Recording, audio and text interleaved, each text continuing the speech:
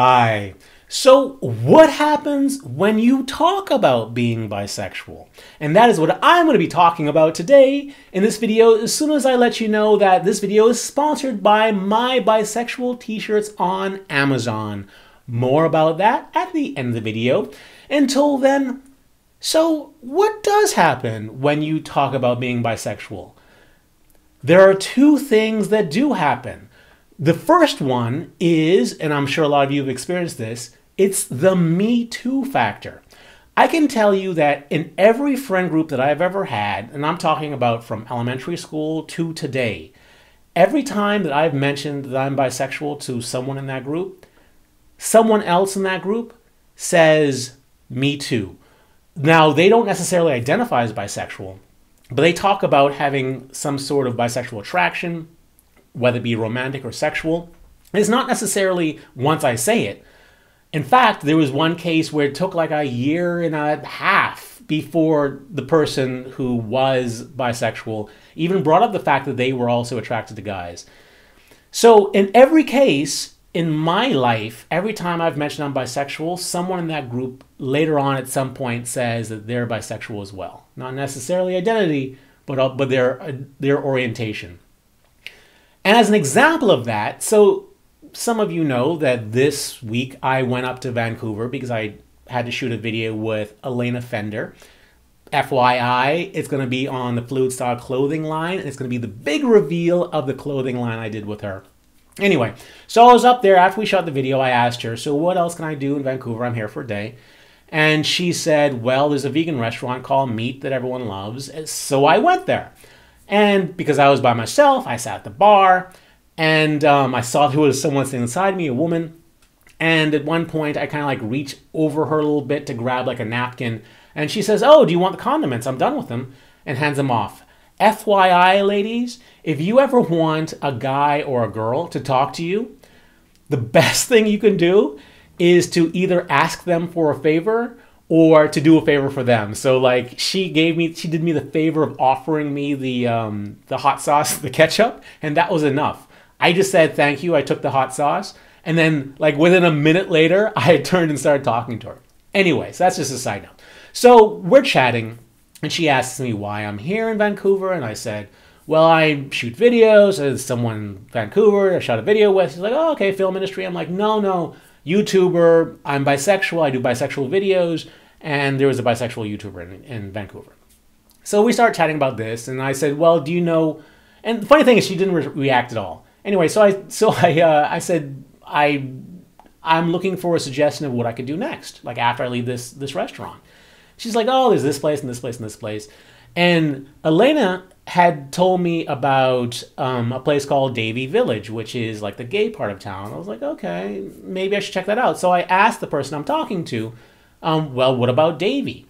She says, oh, well, my queer friends like to go to this place and this place. I'm like, oh, so she has queer friends. Okay, well, we're getting something now.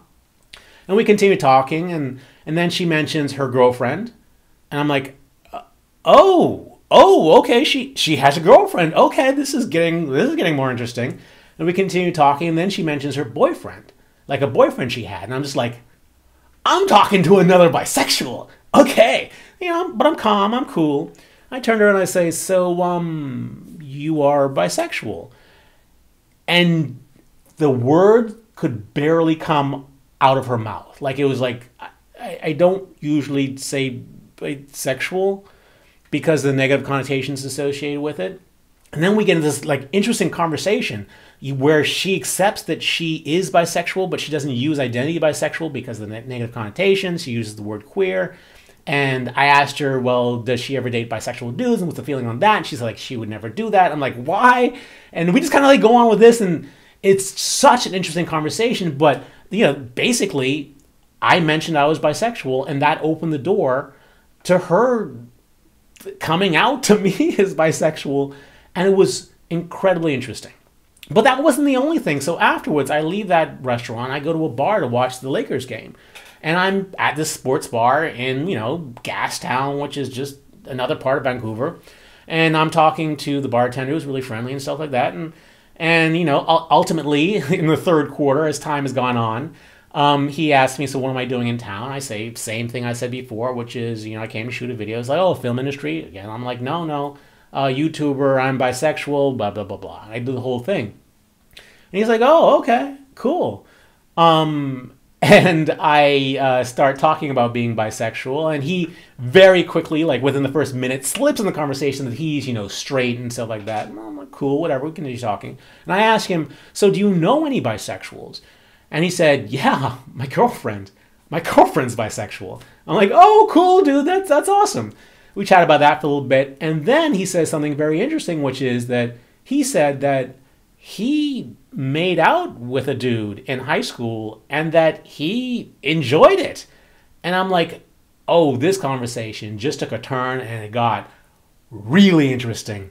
So we continued to talk, and then I said to him, well, do you know what the definition of bisexual is? He's like, I don't. So I tell him, the definition of bisexual is having the capacity to have a romantic or sexual attraction to more than one gender. He's like, oh, okay. I said, do you know, like, the major factor in being bisexual is like dopamine. Like when you kiss that dude, did you get a dopamine rush? And like he like walks away and comes back and says, it wasn't as big as when I'm like making out with a girl or anything like that. I mean, like when I make out with a girl, it's like really big, but that wasn't as big. I'm like, well, like I said, a part of being bisexual is it doesn't have to be the same amount. You could have different amounts of attraction. And, what you're kind of describing could be something called a mostly straight. Like you could use the term mostly straight. And the wheels are just turning in his head. And at the end of the night, it just kind of like really became clear to me. Yes, he identified as straight. Yes, the woman at the restaurant identified as queer. But both of these people had bisexual. Bisexual was their orientation because they had, at least to some degree, a sexual attraction towards both genders or more than one gender. So there you go. One night, 2 bars, both people I was talking to ended up being on the bisexual spectrum. What happens when you talk about being bisexual? You get a lot of Me Too's, even when you're completely not expecting it. Now, what's the other thing that happens when you talk about being bisexual? As you all know, I did a video called The 5 Stages of Bisexuality. And in the video, I say that I'm in stage 4. And I honestly don't think that I'll ever get to stage 5 because stage 5 is Zen. And Zen is when, like you being bisexual, it doesn't matter. Like, you don't know whether or not you're bringing it up because it just comes up in natural conversation and you can't remember. It's like, what city are you from? Or what's the name of your dog? Or, it's like stuff like that where it's just like it matters so little to you that you kind of forget about it. And because I write bisexual romance, I do these YouTube videos, I have a clothing company where I design clothing for bisexuals. Because of all that stuff, I always felt that I would never be able to not talk about it. But the funny thing is, or not think about it, and the funny thing is that the more I talk about it, the less charge talking about being bisexual is. So like charge is like when you feel something, whether it's a positive feeling or a negative feeling or whatever it is, like that's charge, emotional charge. So the more I just force myself to talk about it, the less charge that has. And I noticed when I got a rule, I decided, since I do all these things, I can't shy away from talking about bisexuality. I have to like put it front and forefront. And when I first started talking about it, it was kind of like, should I be doing this? Like that thought always went through my mind. In this particular situation, should I bring it up, sort of thing, even though I still did. But now, months later, it's like, no, like I don't even think about it. Now it's just like this little blip of, oh, I'm about to bring up that I'm a bisexual. So it's still there, but because I'm talking about it all the time, I am a lot closer to Zen than I was before I did it. So what are the 2 things that comes from talking about being bisexual? You get a lot of Me Too's, and you might have felt alone, but when you start talking about it, you really stop feeling alone. Then secondly, it brings you closer to Zen. So that's it. I hope that was helpful. And if you would like to support the channel and you would like to represent bisexuality yourself and not have to talk about it so much, you can check out my t-shirts on Amazon. This is still the best-selling bisexual t-shirt on Amazon. It comes in both short sleeve and long sleeve now, but I have 25 other designs you can also check out, which are also very cool. You can also check out my lapel pins. I have the heart, I have the word pride with bisexual colors, and I've actually become very fond of wearing this like in the top button of my button downs. Like it just kind of like fits there really well. It's kind of cool. So if you'd like to pick up a lapel pin, you can check the link in the description below for both the t-shirts and the lapel pin. And if you like to support the channel, you can also give this video a thumbs up and subscribe.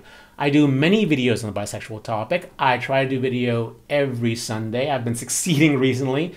But if you'd like to know when the video comes out, you can click on the bell. And by doing that, you'll be telling YouTube that you'd like to know when a new video comes out. Until next video, stay cooler, my bisexual friend. Stay cooler. Bye. And check out the t-shirts on Amazon. They're only $16.95. They're a great price. Cheapest on Amazon. Bye.